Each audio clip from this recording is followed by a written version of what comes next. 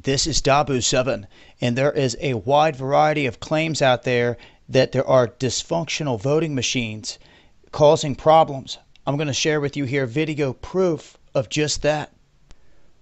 As you can witness right here, the wrong person is selected. Once again, the wrong person is selected. You see this? This is what is happening.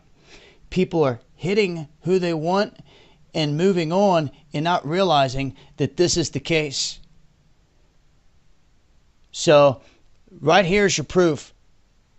They are rigged. And if anyone wants any proof, they just seen it. That's what's happening right there. When they claim dysfunctional voting machines, right there's proof. I'll leave links. It's been Dabu7. Eyes open.